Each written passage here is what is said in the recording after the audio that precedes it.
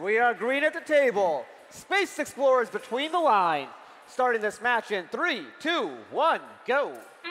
Red Alliance robots getting off the habitat along with the Blue Alliance robots. There goes Max Tech.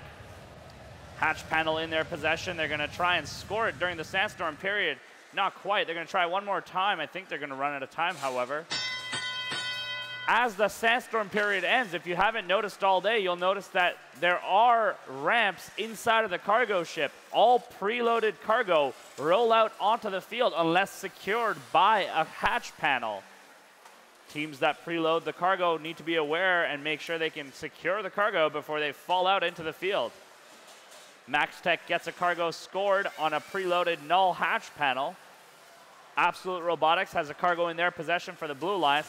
They're going to try and score that and match red with the cargo.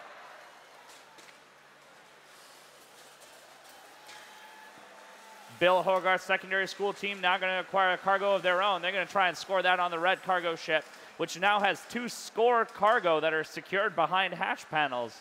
Red Alliance has a lead right now, 25-12 in match number 9. Blue Alliance Robots 7509. They've got a hatch panel in their possession. They're going to try and put it on the blue cargo ship. That's going to get them 2 points if they can get it on and secured onto the hook and loop tape. Absolute Robotics has a cargo in their possession still. Looks like they're having some difficulties with their robot, not quite being able to maneuver all the way around the field to a scoring position. Let's see if they can figure it out. Excellent defense being played by Red Alliance there on the Blue Alliance robot 907. That's the Cybernauts. The Cybernauts trying to push them around, make sure they can get into some scoring position.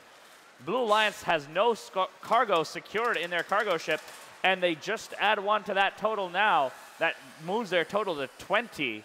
Red Alliance winning this match, leading this match 28-20. Max Tech has a cargo in their possession. They're looking to shoot it at the Red Alliance rocket. It's not going to do a great deal of good unless it's secured with a hatch panel.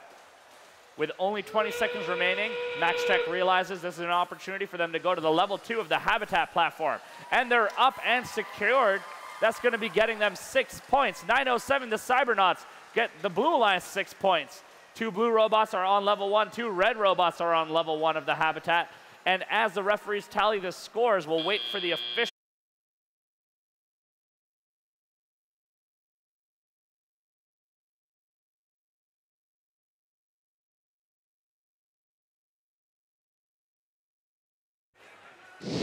And the scores from match number 9. The Red Alliance takes the victory. Final score 45 for red,